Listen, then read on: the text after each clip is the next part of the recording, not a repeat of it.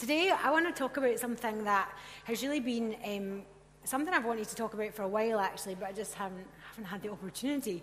What I'm going to look at today is just the subject of wholeness.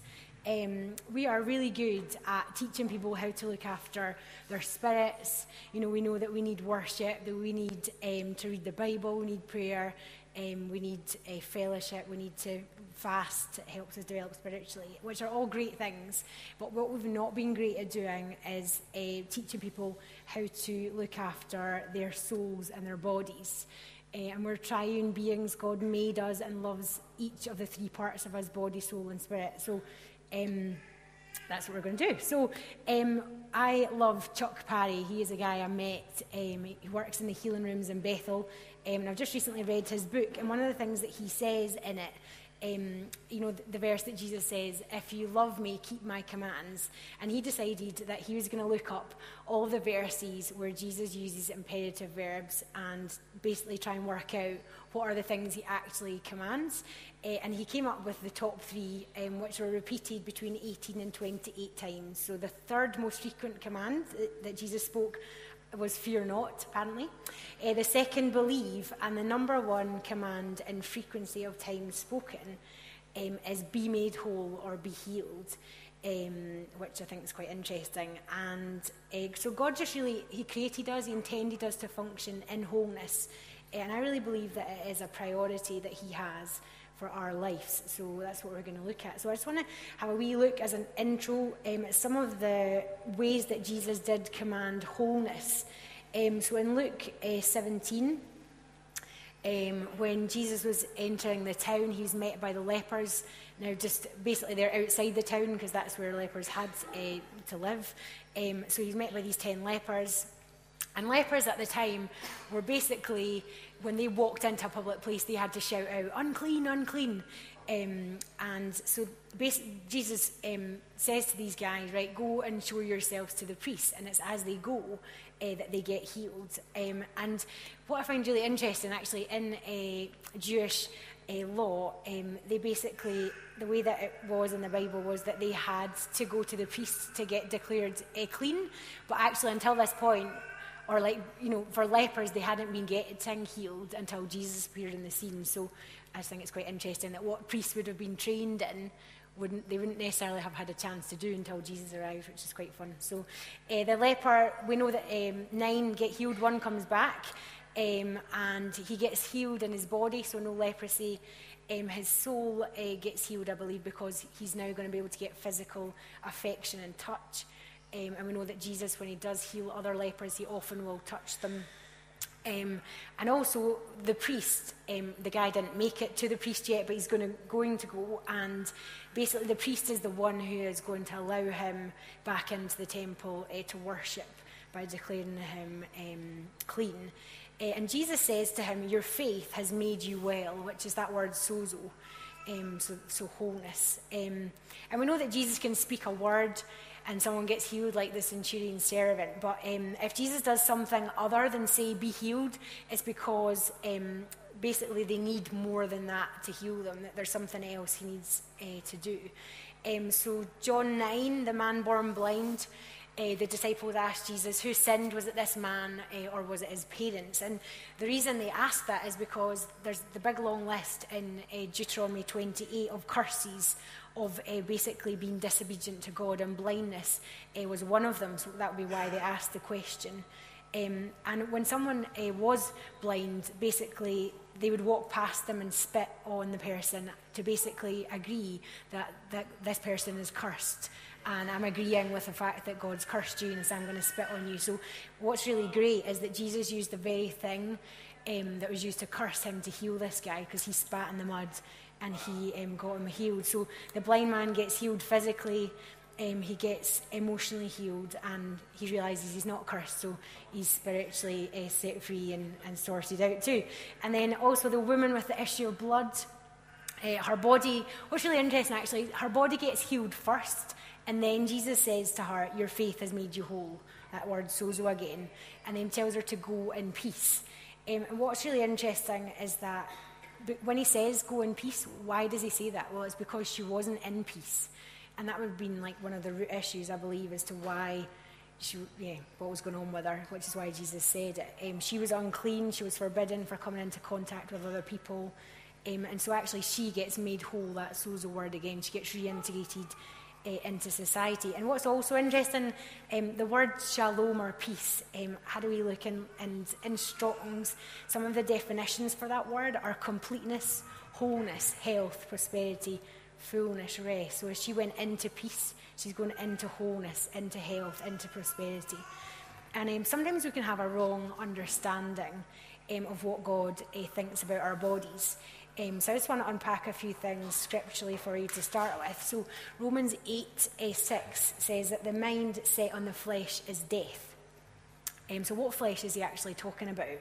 Well, this is the old man that Paul's talking about. So, like there's lots of long lists, but like the Galatians 5 list: sexual immorality, impurity, sensuality, idolatry, sorcery, enmity, strife, jealousy, fits of anger, rivalries, dissension, divisions, envy, drunkenness, orgies, all, etc., etc., would be old man. That is what the mind basically set on that type of flesh is death. But we became new creations when we got baptised in the water of baptism. That old man is dead, thank goodness. And so we are new.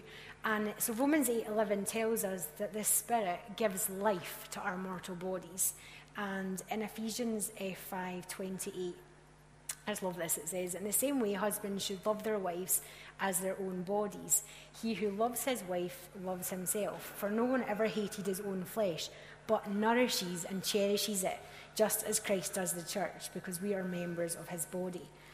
I just think sometimes we can have a completely wrong idea about what God thinks about our body. Sometimes even just the way people, their lens or perspective on Scripture. So in the Garden of Gethsemane, when Jesus said, the spirit is willing, but the flesh is weak, he didn't say the flesh is evil, he just said it's weak. And then Psalm 139, most of us know it really well because we love it, but we're fearfully and wonderfully made. We're knit together in our mother's womb, and the Bible also tells us that our bodies are temples of the Holy Spirit, and we're made in the image of God. So I just want you to do a wee declaration for me. I like audience participation, so I'd like you to turn to your neighbour and I want you to say to them, God loves my body.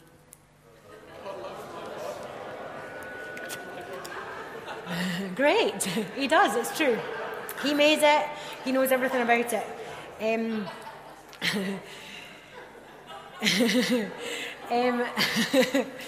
But the thing is that sometimes we're not great at looking after our bodies. So I was thinking of some examples of people who've done phenomenal things for God, but have not actually done well at looking after their body. So one of them is Amy Semple McPherson. If you've not heard about her, recommend you read God's Generals. You can hear all about her life. She did phenomenal things for God and moving and healing.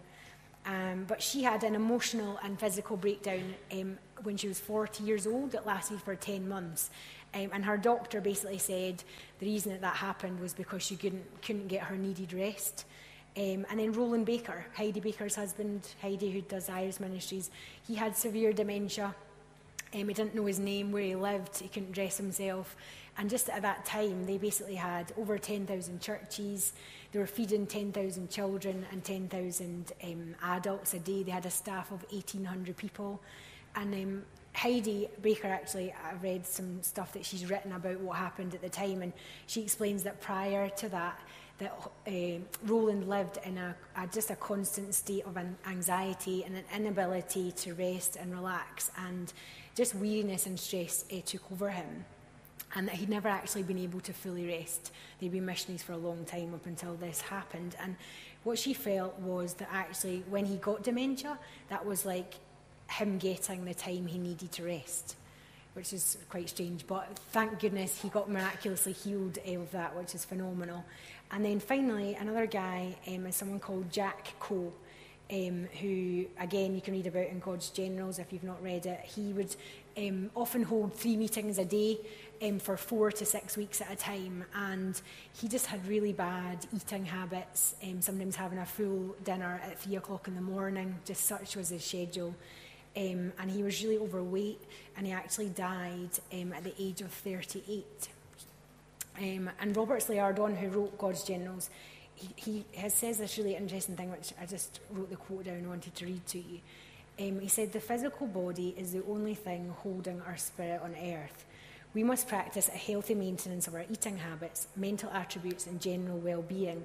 Otherwise, our physical house or bodies will break down and die. Then our spirits will have to leave the earth and go to heaven. If we fail to be good stewards over our flesh, our bodies die early and our spirits have to leave." So what I want to do now, I have invited a dear friend of mine up to talk about what actually our bodies need, and how we go about looking after them. So I'd just like to introduce the wonderful Kezia Merrick, who's going to tell us what our bodies need. Thanks. Thank you. Thanks, Jan. For those of you who don't know me, I love everything to do with being healthy. And I'm passionate about living a healthy life. And I just kind of wanted to share a bit about some of the things I'd learnt about stewarding bodies well. Sorry, I'm just going to sort out my notes so they stand up. So yeah, like that quote that Jan just said about stewarding our bodies. How do we do that well? What does that really even mean? I think first to look at that, you've got to think, in order to steward anything well, any area of your life, you've got to look at what it needs. So you've got to look at what your body needs throughout time and weeks and whatever. And some of those things are sleep. We all need sleep. Probably when you were a student, you probably tried to not have sleep and realized that it didn't work. You need rest. We all need food. We all need to move in some sort of way and exercise, and things like light and air and oxygen and other essential factors. And when talking about our bodies and talking about stewarding our bodies, often we can have the mentality of like our body's sort of this secondary sort of lesser important part. Like our spiritual life is really important to develop, and we're really good at developing, the gifts of prophecy or evangelism or preaching or whatever. But if our body's kind of failing or complaining, then it's fine. We'll just sort of drag it along with us. And I don't necessarily think that that's how God views our lives. I think all of us are really important to him. What we eat, how we're getting on at work, how we're feeling, what our bodies are saying to us. All of those things God really, really cares about. And when I think about it, like our bodies are the only thing that are keeping us on this earth. Your body is something God ordained and God crafted, that he has created in order to pour out good works throughout the earth. Your body, I like to think of it as like your body is this transportation device for amazing world change. You might have dreams of seeing every orphan in Africa housed and loved. That might be a dream, and you want to set up tons of orphanages. Actually, if your body isn't in a strong, healthy place, you're going to really struggle to do that. Or you might dream about preaching across the world and having a private jet and doing big crusades and seeing thousands saved. But if you're really unfit and you've got your body's kind of not really as good as it should be, it's going to be a struggle to see that happen. And so a lot of what I've realized is that healthy living isn't, and looking after your body isn't about vanity. It's not about some magazine or celebrity or faddy thing that you do. It's actually about preparing and stewarding yourself so that God's kingdom can keep on flowing through your life continuously and keeping on just going. So when the time comes when God shows up in the corner of the room and we're all like, whoa, God's literally there, and we just want to worship for hours, that after the first song, you're not like, oh my goodness, I'm going to die. And then you're like, come on, the angels are here. I just want to party because God's so good. But really you're like, well, I'm just going to have to lie down and soak for a while because I'm exhausted. Or you want to preach, and actually that's quite exhausting. Or you want to do acts of service, or, whatever it is. And so I was going to, when I was preparing about today, I was just thinking of the questions of how good are we at meeting our body's needs? How good are we at resting and sleep and eating well and all these kinds of things? And how good are we at stewarding our bodies so that they proclaim God's goodness, so that people look at your family and how your family eats and your household and your energy levels and the fact that you never have a cold, and ask you why that is. People do that quite often to me, of why do you why do you eat these weird things? Or why are you so passionate about nuts and seeds and vegetables? And I say to them, it's because, it's because of, I want my life to be completely healthy, because that's what God intended for us. He didn't intend it for us to be sort of half well and then just have to deal with it. Our bodies are created by him to hold perfect health and to influence the world around us in that. So, and I think that the season that God is bringing us into is that he's just sort of taken us out of these boxes where we have allowed God to go. So we've allowed God in church things and workplace and sort of our money as well. So we give God our money. But when it comes to eating and health, we're a bit like, well, surely God will just heal me, and then that will be fine. And it makes me think, when I was preparing this, I was reminded of the Garden of Eden when God spoke to Adam, and he gave him responsibility to name all the animals. And in giving him that responsibility, he gave Adam power and he gave Adam choices. And I felt like we've got to remember that when we look at our health. Actually, we have power and choices in relation to our health, and actually I firmly believe that our bodies and our health are our responsibilities.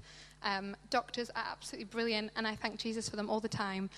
But they're not the ones that are responsible for your choices in terms of getting sleep, rest, food, exercise. All those essential things, seeing the sunlight occasionally, all of that sort of stuff. And sometimes sickness just happens. That is a mystery that, we can't understand, and we don't know why. But a lot of it is coming back to the fact that we are powerful people, and our health and our well-being is something we can make good choices about, we can cultivate. And actually, we can change the world through doing that. How amazing would it be if people came into this church and were like, everyone here is so healthy. Everyone here is slightly radiant with shiny hair, and they jump in worship for a really long time, longer than at my aerobics class. And, how amazing would that be if people came here and not only did they see the miraculous healings, which are going to happen, but they also saw people maintaining that miraculous healthy living, not just in a moment, but for life. And we're creating families and workplaces, and everything around them was just being infused by God's desire for us to be 100% healthy. And one thing I just wanted to quickly look at was, in terms of the things that we need, was eating. Now, we all love eating. I do. It's great. I think we'll do it in heaven or earth or whatever happens. We'll eat, I'm pretty sure, and feast, which will be good. But I just wanted to challenge us as a family today was, when it comes to eating, are we eating in a worshipful way? Because God loves every part of our lives to be worship. We have an opportunity for everything we do to be worship to him, whether it's walking a dog, whether it's dancing, whether it's whatever it is. And God has just made so many amazingly good choices and provided so much good stuff when it comes to food that will actually help heal our bodies. God, we all know that God is a healer instead of someone who heals occasionally. So who he is just a healer. So when he created the earth and made all these things that went on the earth, he made them in his image. So all these foods that he created actually, I think, have the ability to help heal us and have the ability to change our lives and nourish us. And he's created tons of stuff. So when we talk about eating, often we think of healthy eating and are like, that means I need to eat seeds and vegetables or, rubbish food. But actually, God has created, he made stuff that grew in the ground, that walked on the ground, that swam in the sea, that flew in the air, that growed off trees, that, he created food everywhere. He loves food. He just wanted us to eat the right food, because that's what, the food that he created has his healing properties in it to nourish your body and to flourish it and allow you to change the world with his goodness and with his gospel. So I, over the years, have come to the conclusion that I don't think eating is necessarily, or being healthy and cultivating that is some sort of secondary thing to our spiritual walk with God, but actually it's equal to developing your leadership gifts. It's equal to doing what you feel called to do in church, because it's part of our worship to him. And it's part of how we'll change the world, is if when people as a body and as a family, we are this amazingly healthy place because we choose to partner with God with the miraculous, which we do and will increasingly do, but we also choose to partner with God in following his wisdom and his provision of the foods that he has already given us. And I think that is the key. Those two things are key to seeing this nation changed and seeing this nation no longer the sick man of Europe. It's through the miraculous, definitely, but then through the maintaining the life of a miraculous, making supernaturally healthy choices all the time, and trusting God's wisdom with food. So yeah, I could talk about food and healthy living for a long time, but I will hand you back to Jan. Thank you.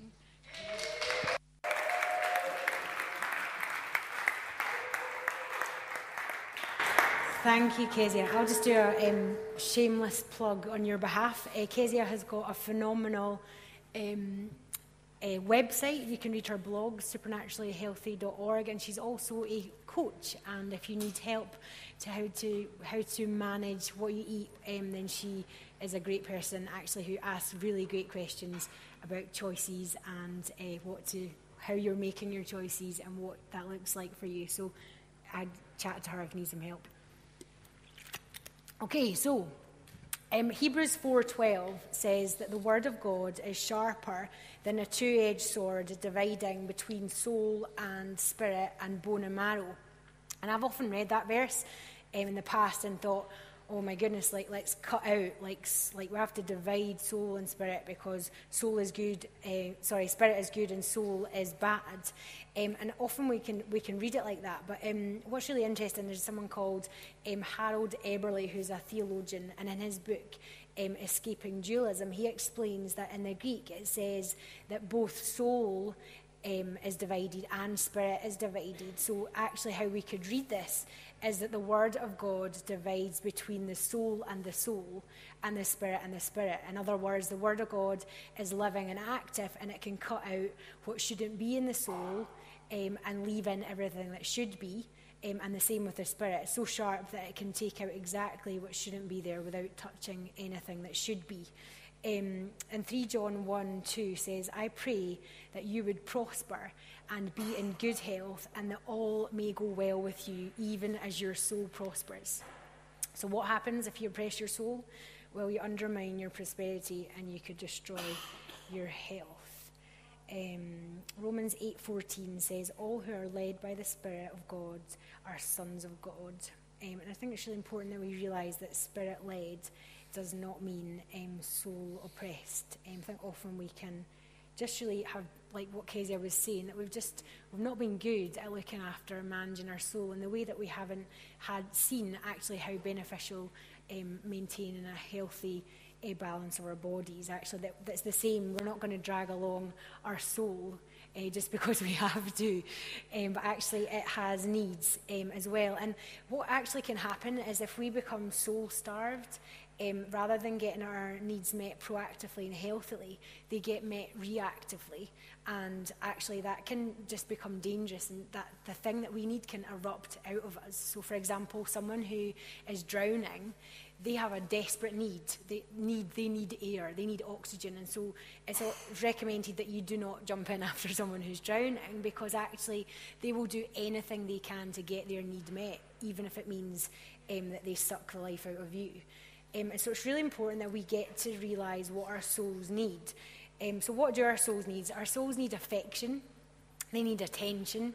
They need significance. We need to feel like our life matters. And we need to be loved. And the other thing that's important is that we get a plan in place for how we get these needs met. So first of all, we all need to be loved. And one of the things that I have found as a great tool for doing that is actually having a look at our love languages. And what I think the love languages are great for is actually just putting words on describing how you're wired, which allow you then to communicate that need to other people. So it's not like, oh, this is the newest thing. It's actually stuff that we already know about ourselves, but we just get a word for it, which enables us to communicate that to someone else. So what I wanted to do just quickly was run through the love languages and what they are. So the first one is touch. So people who are touch people, they have really, I'm taking this from Danny Silk's book, Keep Your Love On. So Gary Chapman was the guy who kind of came up with the 5 love languages. So you could read his book, or Danny mentions it in Keep Your Love On. So he says that touch people have a touch meter planted inside their chests, which connects to every other place in their body like a nerve ending. The meter is counting the nanoseconds since they were last touched. As the meter is depleted by a lack of touch, it registers higher and higher numbers of need. After these numbers reach a certain point, a touch person feels anxiety increase, and they can easily become aggravated or agitated, just like people who get grumpy when they haven't eaten. When a touch person is getting their touch need met, they feel safe, nurtured, and loved, and you will see them at their best. But starve this need for affection, accidentally or intentionally, and you'll get the worst person that they can be. The kind of touch that will fill a touch person's love tank must be healthy, respectful, and offered as a free gift of affection. A touch person needs to learn how to be powerful in communicating his or her needs, because touch is most intrusive of people's personal space, and those who don't like touch often feel uncomfortable meeting that need in others. Another one, acts of service. They've also got a meter inside of them, Danny says. It marks the ebb and flow of investments into their love bank through the currency of intentional acts of kindness. Each and every time acts of service people enter their home or work environment, the meter begins to run. The meter is connected to a video camera in their heads that scans the surroundings and fills or depletes the meter based on what they see has been done or not done for them. So, for example, they come into the house, see shoes, backpacks, dishes, jackets, and other random items strewn on the floor. The dog needs fed, see that the TV's on, no one's watching it, and anything else that needs to be fixed or done, their anxiety level begins to climb. The way to fill an acts of service person's love tank is to find out what they need and to do it as a free act of love, not coercion. And so basically acts of love people, they need to feel loved when you take care of things that are important to them. A gifts person, they are constantly soaking up evidence that the people in their life know them and think about them when they're not around. And this evidence lies in a physical token of love. The gifts person hears, feels, and experiences love through the offering of a gift that says, I know you, I've been paying attention to you, I've become a student of you, and this gift demonstrates that I get you. And so anniversaries, birthdays, and holidays would be an occasion to provide them with endless reasons for gifts. And they will have paid attention to what you like to do, what you like to eat, what you collect, where you've been in the world, and their gift to you will symbolise this attention to the details that they have, of the detail of your life, and they'll expect you to reciprocate in kind. A quality time person, they feel love and connection when you find them interesting, and the evidence of this interest being that you want to spend time with them. When a quality time person invites you to have a conversation or to join them in an activity or a hobby, this is an opportunity for you to send them the message, I am interested in you. Quality time is not necessarily quantity time. The level of genuine interest and engagement you give determines quality. So if you engage in the activity or conversation with all your energy and attention, you engage with that person on the deepest level. And finally, words of affirmation. Words of affirmation people feel most enjoyed and appreciated when your body, language and words include a positive tone of voice, facial expression and word choice. They notice the spirit of intent of the words exchange, and that impacts them powerfully. A simple word of encouragement goes a long way toward creating safety and connection. Love flows into them with every positive word, and they relax as they experience someone verbally expressing their enjoyment in them or of them. So I would just encourage you, if that has not helped you discover what yours are, you can go online and you can do a wee test. And I just think, I was thinking about, oh, Jesus, what are his love languages? And I think that if you look in Scripture, which I did, I'm not going to tell you them all, so that could be your homework. Go and have a think about them. But I came up with, basically, the easy one, words of affirmation. So Father speaks to Jesus at his baptism and again at the Transfiguration. And then touch, actually. So I reckon Jesus likes hugs. He often hugs me when I have encounters with him, but he's like, let the children come to me. And kids love giving hugs. I think Jesus wanted a hug. And he, John lay on his chest, where that we've heard that recently, whenever he's near enough that Jesus could whisper to him and no one else could hear. So one of my top love languages is quality time. And I've really had to learn to be vulnerable, have open conversation with friends where I have been able to express that I felt rejected or unimportant if they don't make time in their diaries for me. And now that they know that, they prioritise that and my need gets met.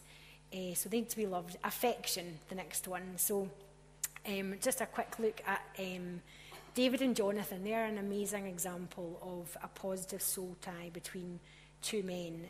1 Samuel 18:1 says, "The soul of Jonathan was knit to the soul of David, and Jonathan loved him as his own soul." And later we read in 1 Samuel 20:17, Jonathan loved him as he loved his own life. And then there's that whole saga of is Saul wanting to kill David or not, and they come up with that bow and arrow thing. I'm not going to read it to you, but you can read it in 1 Samuel 20. But in verse 21, when David discovers that Saul does want to kill him, he says, we read, "David fell on his face to the ground and bowed 3 times, and they kissed one another and wept with one another, David weeping the most." And then 2 Samuel 1:26, when David hears that Jonathan's died in battle, he writes a song, and what it says is, "I am distressed for you, my brother Jonathan. You have been very pleasant to me. Your love to me was more wonderful than the love of women." So these are 2 warriors who basically know how to express emotion and affection.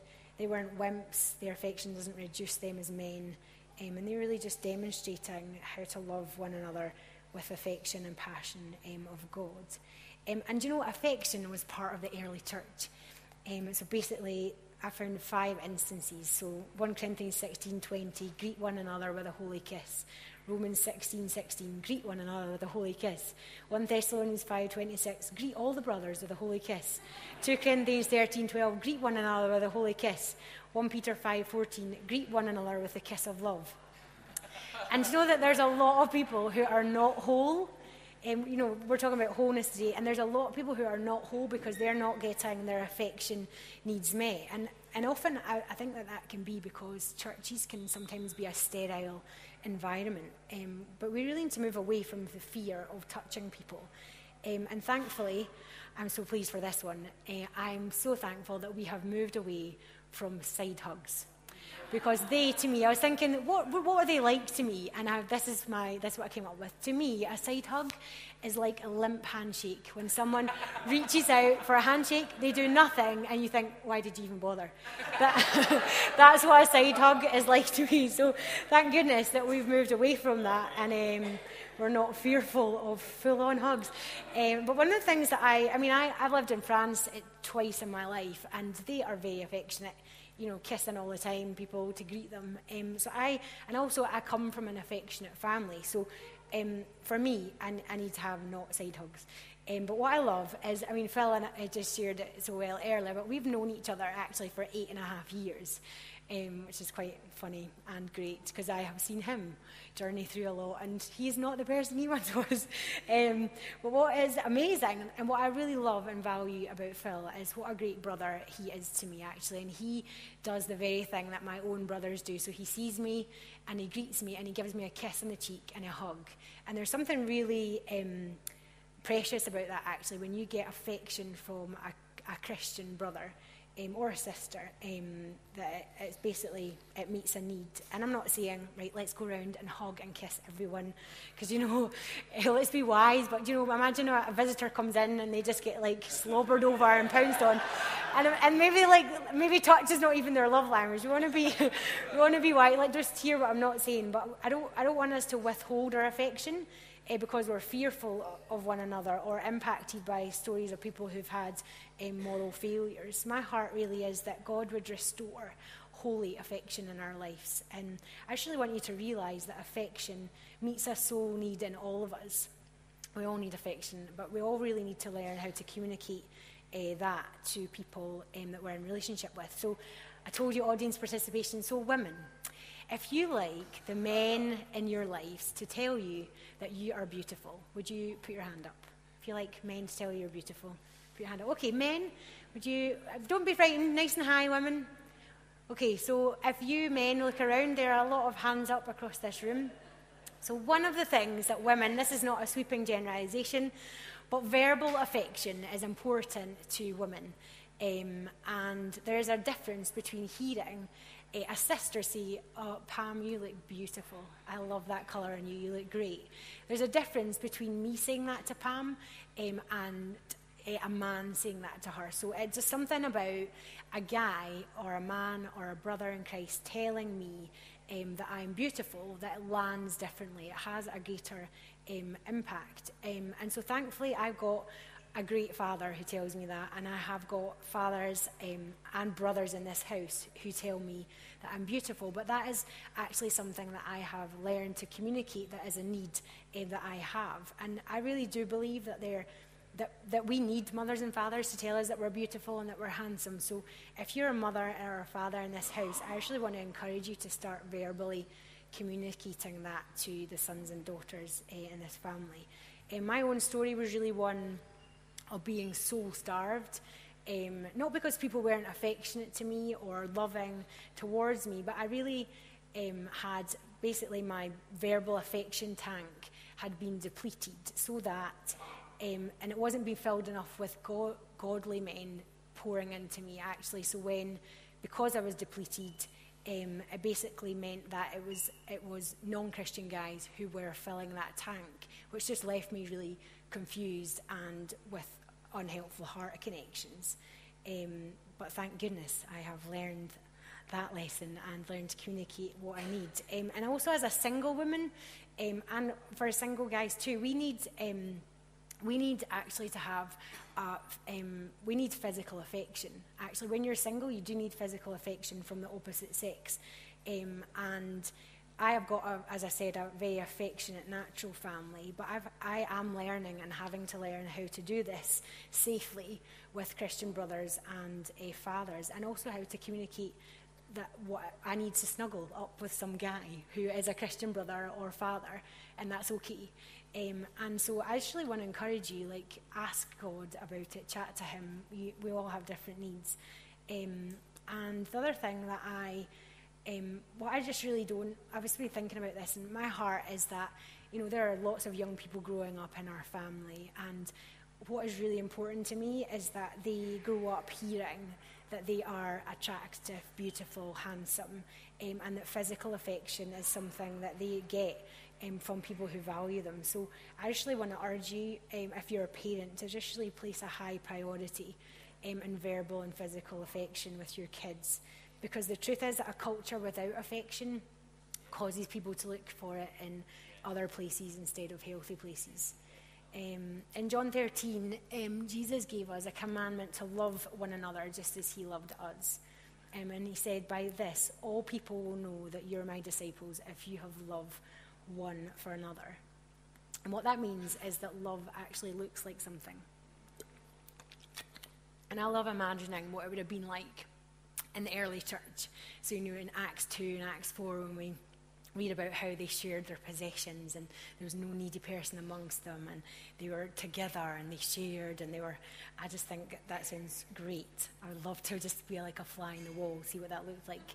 But what I really, I was just thinking about in Acts 4, it says, what I would love to do is just add on to this. And it says, "Those who believed were of one heart and soul. They had everything in common. There was not a needy person among them." What I would like to add is, every one of them lived in wholeness, knew they were loved and could fully love. They received and gave affection, and no one felt lonely. And what I would love that if we were able to say that about our family. Psalm 68 tells us that God sets the lonely in families. And people, it would be surprising actually if I were to ask, and I'm not going to, for a show of hands, as to who has ever felt lonely in church before. Actually, that it is quite common. And I just really want to challenge you to be open and vulnerable enough to actually get a spend time with people plan in place. That my parents often laugh at me because I just say, "Oh, I'm just going to come over for dinner," or "I'm just coming over for 2 years for lunch," and I just invite myself over for a meal to people's houses. Now, the reason for that is because I live on my own. So actually it would be really rubbish if I ate on my own every night of the week. So I just invite myself into other people's meals, which is great. And I do reciprocate. Rebecca and JL stood very courageously here quite a few weeks ago now, and on behalf of the student group, and they really just shared their heart of wanting to be invited into your homes and to do relationship with you. And because they realise that building relationship with just their peers, they have a lack, actually, because family is multi-generational. And I really believe that there's more to life in the body than we've yet seen or are living. And I actually want to encourage you to explore what that looks like. Acts 2, Acts 4. Let me know. The more time that we spend with Father, the more whole we become. So that would be, I would say, our priority. We were designed to have a vertical relationship with him, first and foremost. Our intimacy and personal relationship with our dad in heaven, that is really where we get our needs met. He tells us what he thinks about us. We get his affirmation, and we get to hear how much he loves us.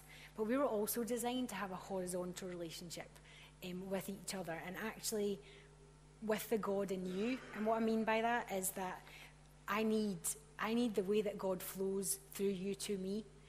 Actually, that He's designed us, that we need to do one another in. And so I need you. We need each other. We need to be in fellowship and relationship with each other, so we get our needs met vertically and horizontally. So one anothering is vital, and sometimes that can bring some challenges. With it, because we're all very different. I've asked permission to share this one, but Andrew John, up the back, nice to see you. He and I are very different. If you know either of us or both of us well, we are not at all like each other. And actually, some time ago, we had to really take a decision as to whether we wanted to work on our heart connection or not. And we had to really bravely communicate how we were receiving each other, clear up some miscommunication, some heart, and really reestablish a good heart connection. But actually, the thing that I think drove us both the most is that our passion and love for Jesus were the thing that we had in common. And so we were basically prepared to work out our differences and step towards each other. One of the things that I love that Banning Liebscher actually says is that our goal in conflict is that we come out with a more intimate connection at the end. And I think that that's probably what happened with us, actually, as we were just vulnerable and sharing our hearts about what we were finding difficult with each other. It's actually strengthened our bond, which is amazing. And something that Jo Thompson from Edinburgh, she shared at school on Tuesday night, and I think it was her husband actually who said this, but I just thought it was great. And what she said is that when we don't value someone, we're disagreeing with God who values them enough to die for them, which is pretty profound. And the thing actually as well is that what can be quite challenging is that God will often hide the very thing that you need in the person that offends you the most. And when Jesus walked this earth, he knew what his core values were. That allowed him to communicate what he needed, get his needs met healthily, live in wholeness. He knew when to say no, he knew when to say yes. He knew when to withdraw from the crowds and invest in time with his disciples. He knew when to get alone with the Father. He knew when to eat, to sleep, to rest. And he is just a great example of how to manage yourself in the face of need. And it is vitally important that we learn what we need to function. So I actually want to encourage you to take time out with the Holy Spirit. Ask him, how are you wired? What makes you tick? What are your needs?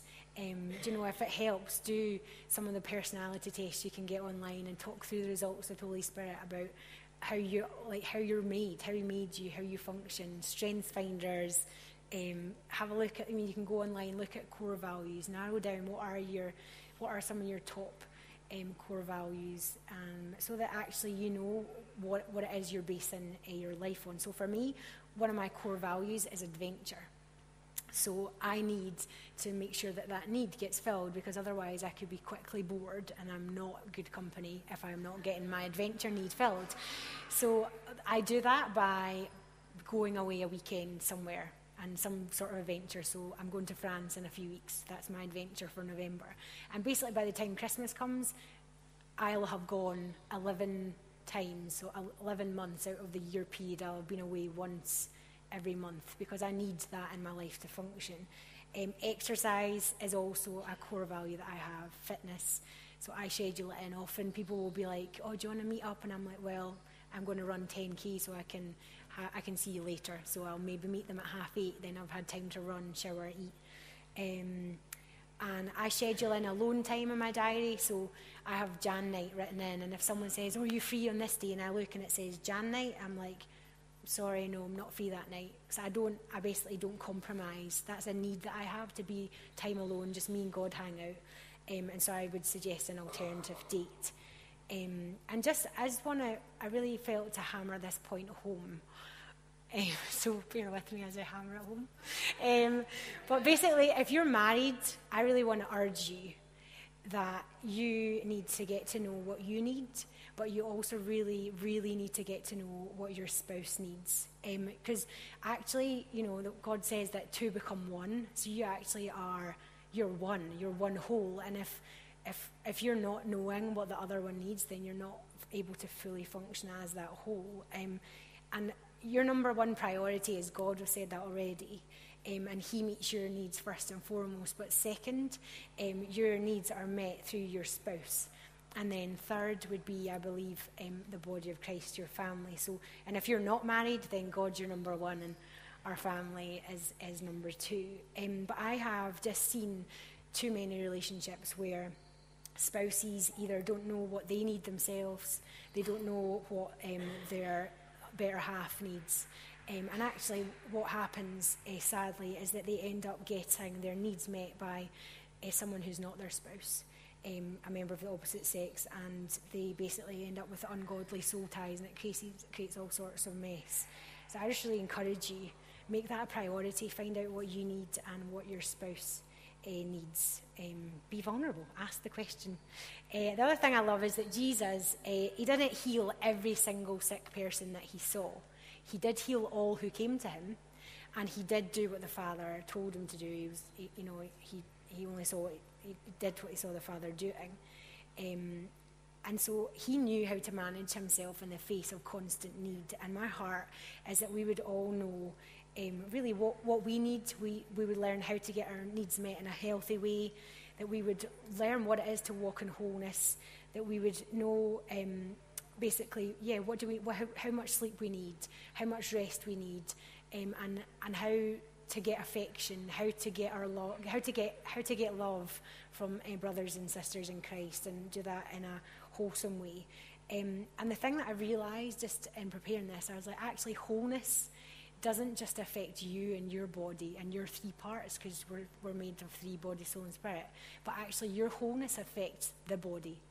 And so actually, if you're not walking in wholeness, that's affecting me and it's affecting us. And so I just really want to encourage you to, you can only give out what you have. And if you are sleep deprived, that's not great. If you are, affection deprived, not great. So I was just thinking actually about our church family now. That for those of you who've maybe not been here very long, you wouldn't necessarily know this, but we've had, over the many years that I've been here, a lot of prophetic words about the size of the church that we're going to be. Big foundations, big church, you're going to be a church of thousands, you're going to have all like the nations, all this sort of stuff. And just even recently, when Julian Adams was here, he prophesied that we would quickly move to the 700 mark. And what I really want, and I feel like this is preparation time in advance of what is about to come.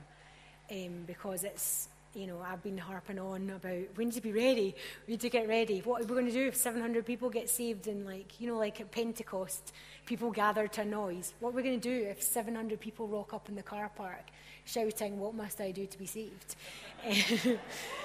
Are we ready? I want us to be in the best shape that we can be.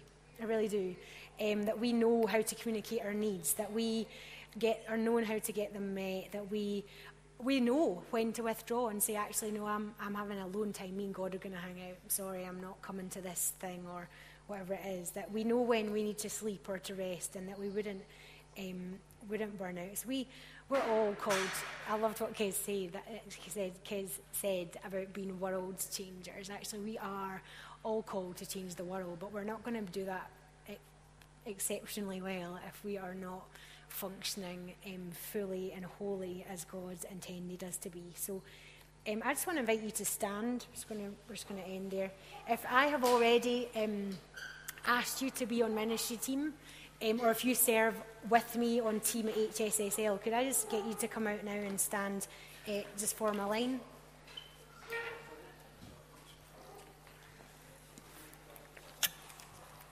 I'm just going to pray, and then I'll tell you what we're going to do.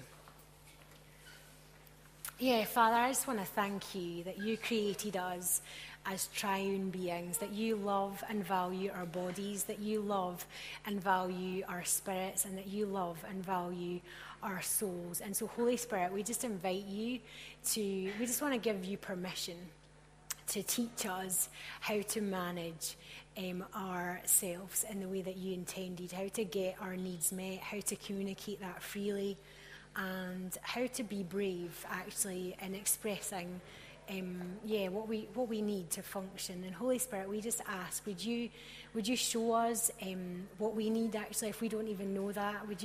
I just want to ask that you would give us just a download of how we function, how we're wired, and just how you see us, what you love about us, and that we would get our needs met primarily by you, Father, first and foremost. You are the only one who can fully meet our needs.